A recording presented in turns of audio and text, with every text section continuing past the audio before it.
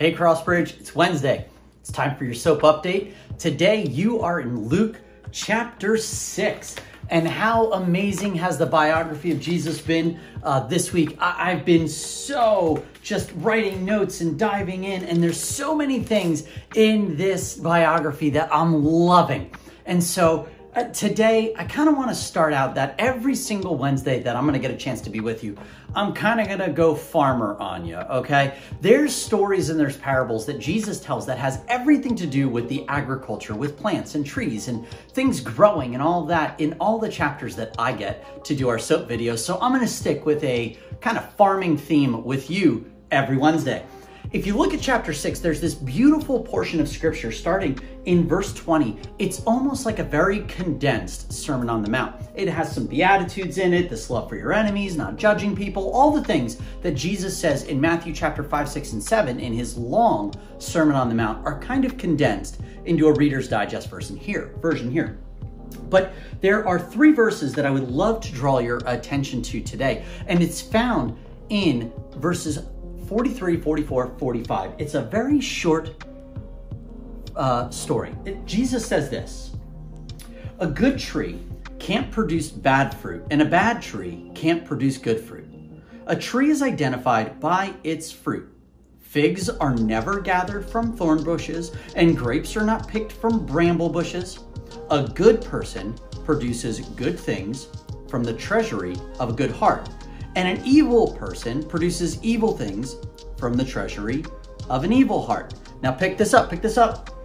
What you say flows from what's in your heart. Your translations may say, out of the overflow of the heart, the mouth speaks. And make no mistake, Jesus is really playing off something everyone would have understood.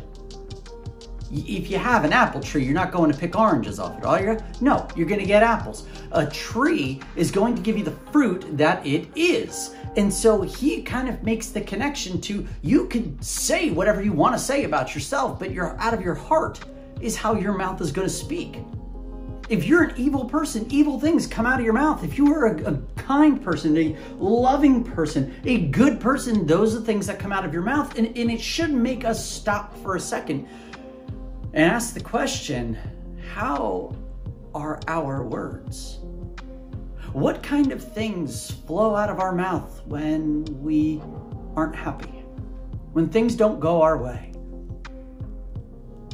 Are our hearts filled with joy and thanksgiving and forgiveness, or are they filled with poison and malice and anger? Do they bless or do they curse? Because we can say that we are disciples of Jesus, but if people can't tell by the way that we talk, by how we say things, I would almost argue by this passage that we probably have not given Christ full control of our life. What kind of tree are you today? How would you analyze your language? Maybe even the tougher question, if you can't figure that out, is find someone you trust and maybe ask them, how's my tone been recently? Have I been more aggressive than normal? Have I been more kind than normal? Use your language today as a barometer of your steps towards Jesus. Does what you say look like what he says? A new creation, blessing and honoring and loving people? Or is it like that sinful self that we always deal with? Anger, bitterness, poison. Crossbridge, may your words look like Jesus. I love you, I miss you, and I can't wait to be with you on Sunday.